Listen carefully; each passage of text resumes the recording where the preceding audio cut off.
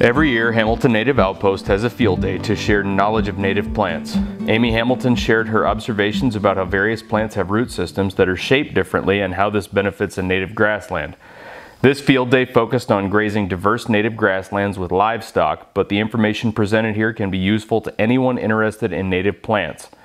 Amy is co-owner of Hamilton Native Outpost and has been studying native grasslands since the 1980s. In the description, check out other videos from the field day. Now we join the field day as Amy is introducing the concept of thinking about a grassland below ground. You know, how we can fill the solar collector and do more photosynthesis with diversity above ground, but we really don't think too much about what's going on underground. So that's kind of what I would like to open up to you guys today, what some of these different plants are doing. So one of the first plants that I want to talk about is the sunflowers. So there's a Maximilian sunflower and a sawtooth sunflower, and they're the big plants right out in there, the taller plants right there, that we ended up with a great stand of these in our first diverse natives for grazing planting that we did. And, you know, any cowboy can tell those really don't look all that herbaceous like they would make the best grazing material. But as I've been on this journey through, you know, trying to understand plants and where they fit in and how it affects the soil, that is, my background is in agronomy. I got out of college. Learning organic matter was wonderful stuff. But you know, I went to work for 40 years and never thought about it again. So we kind of come back and I've got the textbook out again and, you know, looking at organic matter, which is a good, you know, it's a good indication of a healthy soil, the more organic matter that you have in it.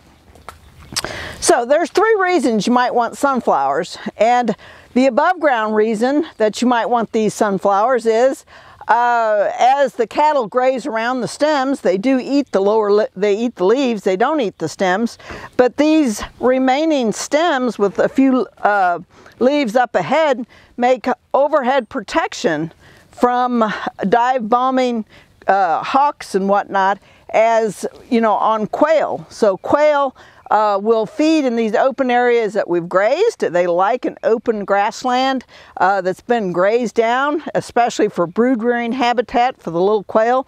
They don't do very good on a wet morning going through the heavy dew.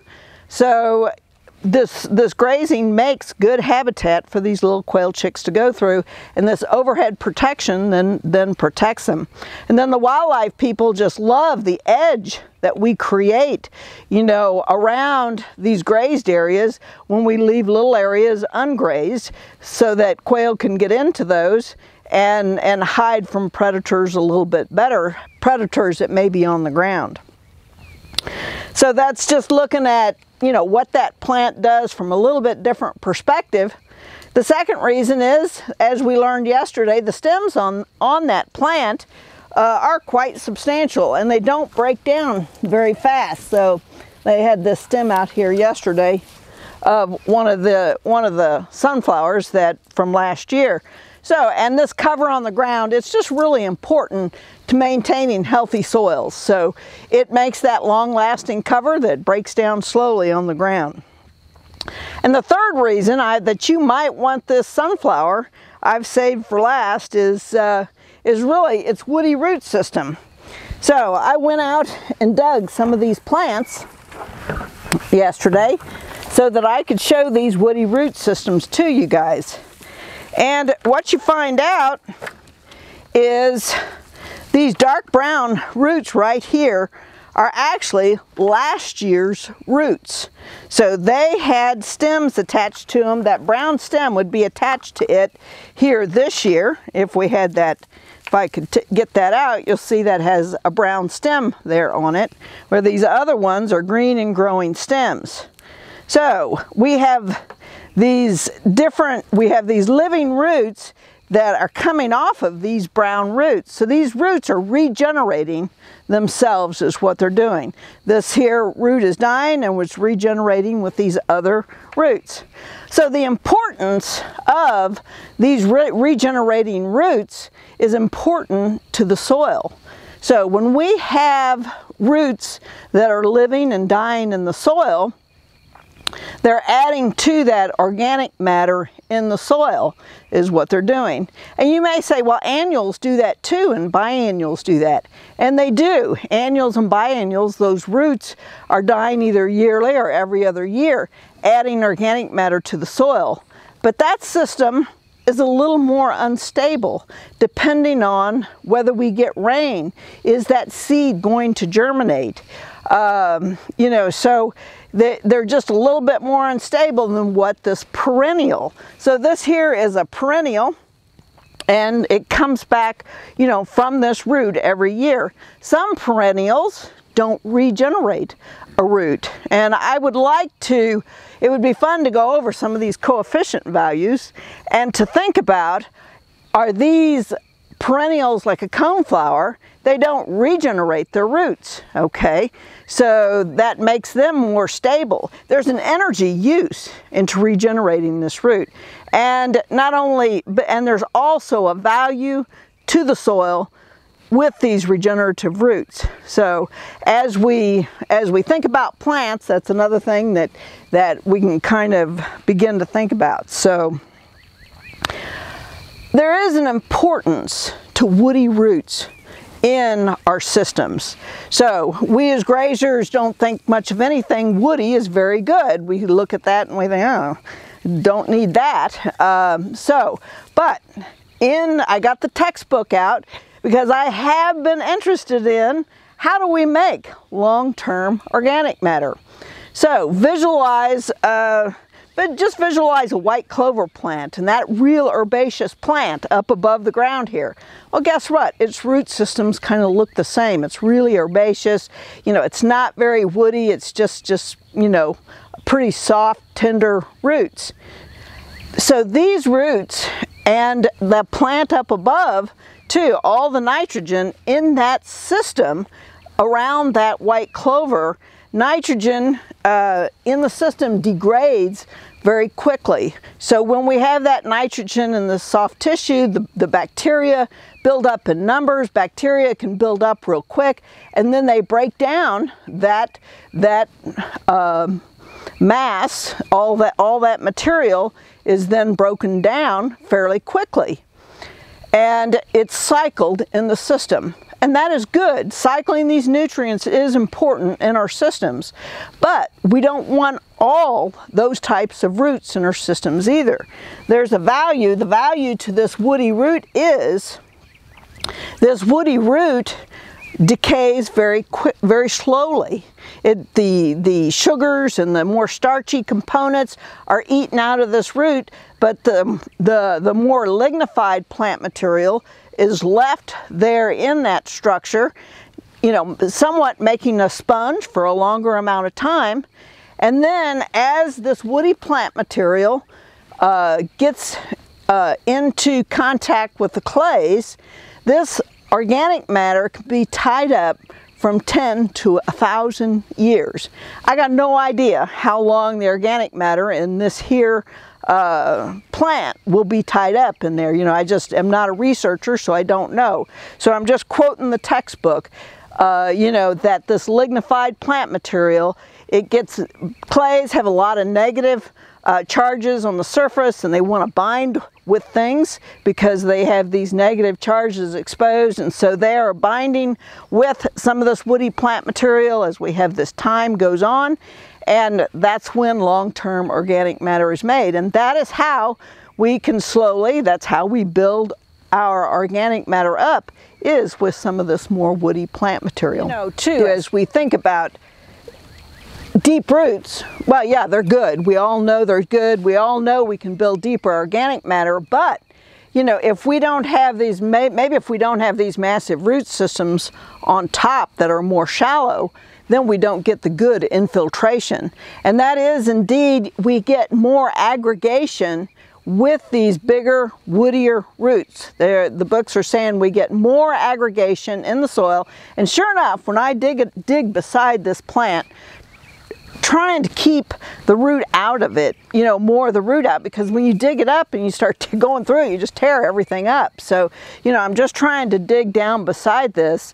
You know, I'm seeing that the soil is way more highly structured than what it is when I dig beside a fescue plant. So I try to dig right beside that fescue plant. I'm getting some of the shallow roots, but I'm staying away from that clump of it.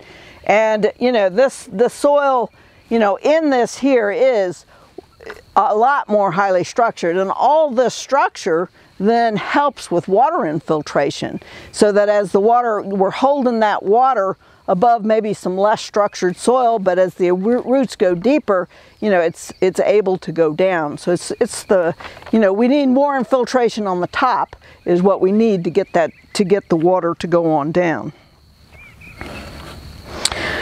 So you know, just to kind of quote what the book says, you know, cellulose and lignin, this woody plant material is broken down more slowly. The remaining carbon are modified lignins, and newly synthesized organic compounds are chemically protected by conversion into soil humus. And soil humus binds with the clays, increasing the pool of stable organic matter. Humus can be stable in the soil from 10 to 1,000 years.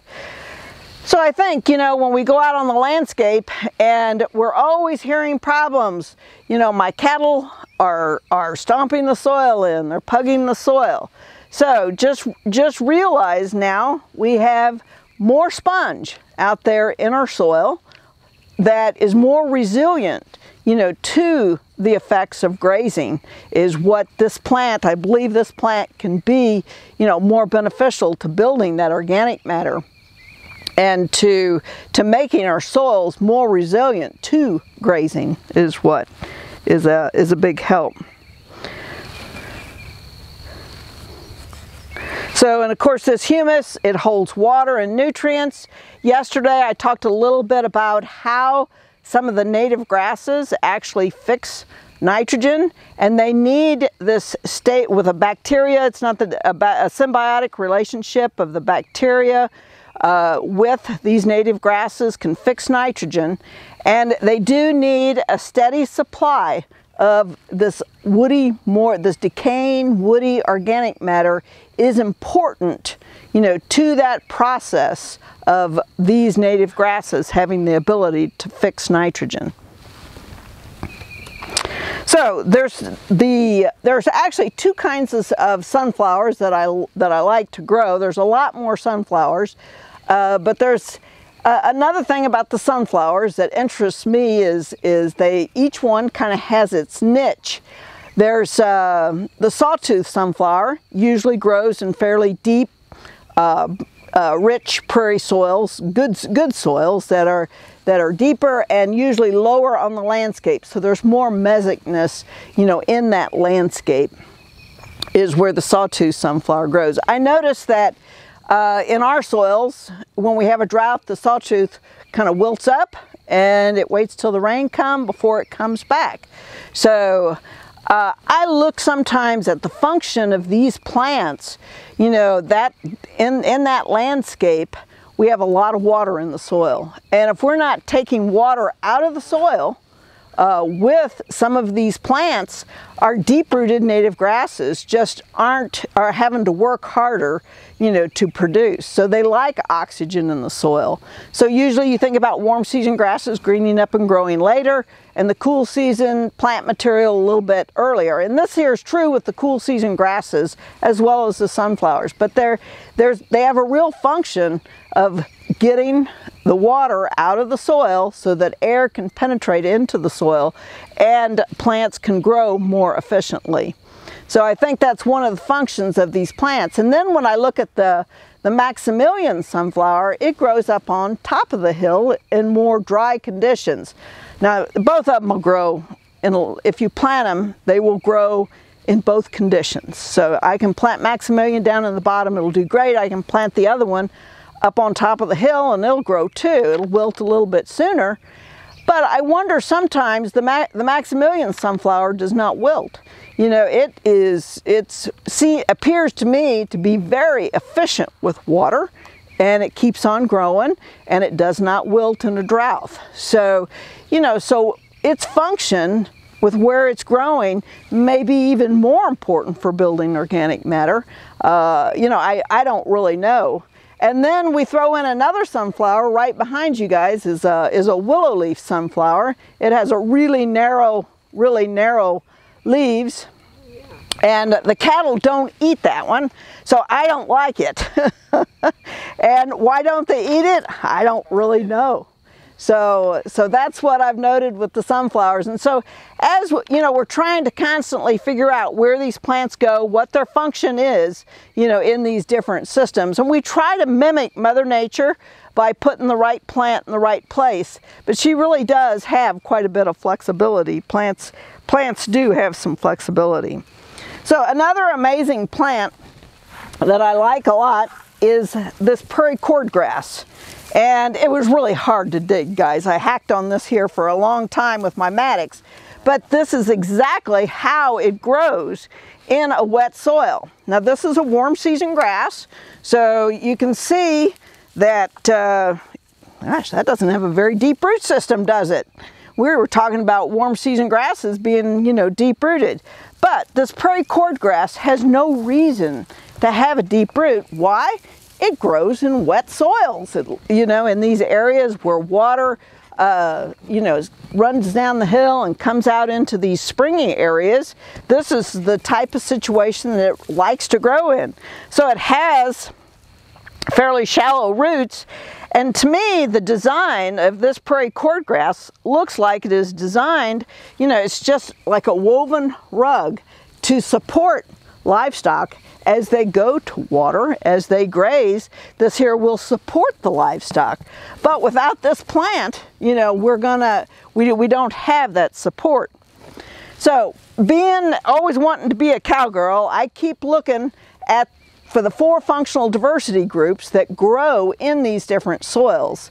And I've started to play more with the prairie cordgrass here, and so I'm looking for the cool season plants that are growing with it.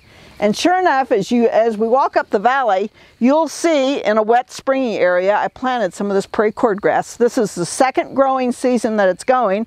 And if you look close, you'll see some nodding bulrush, and you will see one of the sedges growing in with those.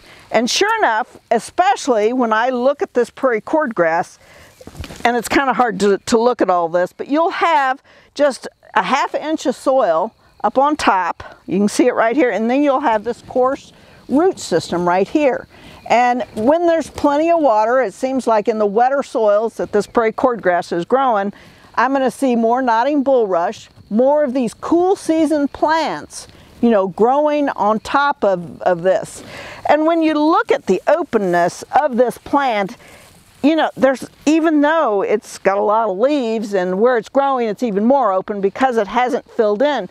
But there's a lot of sunlight that gets down through these leaves, you know, making it open. And I'm going to say, if you have water and sunlight, plants are going to grow in Missouri. But a lot of times we have to put the seeds in there, is what we have to do. This spring here has been bare all my life. And I got to thinking, oh, the first principle of soil health is diversity and no bare ground. What can I put in there? So I started thinking, and you know, going back to looking at some of the other springs, and rather than have watercress, I thought, that cattle don't eat, what about this prairie cordgrass? So we're looking at that. We're looking at what different cool season plant material we can grow in these as well. So with that, that's just going underground a little bit, you know, talking about soils and talking about you know, the functionality of these plants. And I sometimes I know we don't appreciate all that's going on underground. In the video description, there are links to other talks from this field day. Justin Thomas shares his thoughts about how nature works. Loren Steele discusses why a diversity of plants is good for livestock. Elizabeth talks about how a diversity of plants above ground makes for a productive grassland, as well as biochar's contribution to organic matter. And Colt Hamilton speaks about establishing a diverse native silvo pasture or savanna.